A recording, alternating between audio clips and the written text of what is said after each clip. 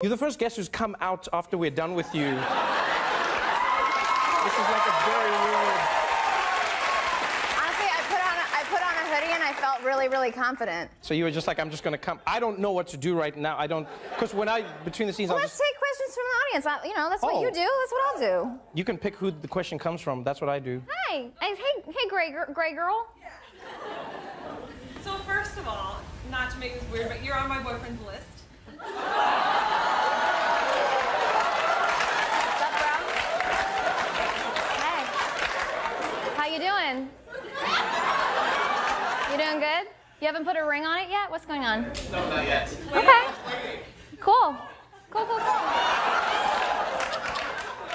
Am I on your list? Okay, great.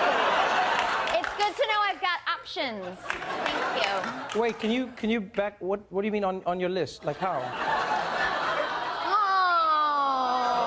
What do you mean? He's so cute. You know, your list. No. Of like somebody like that favorite actresses? That like somebody that you can sleep with like, you get like a hall pass for like 5 people. It's like 5 people? Yeah. 5 people you can sleep with? Yeah, if you run into them and Wait, the this is moment like a is normal right. relationship thing? Yeah.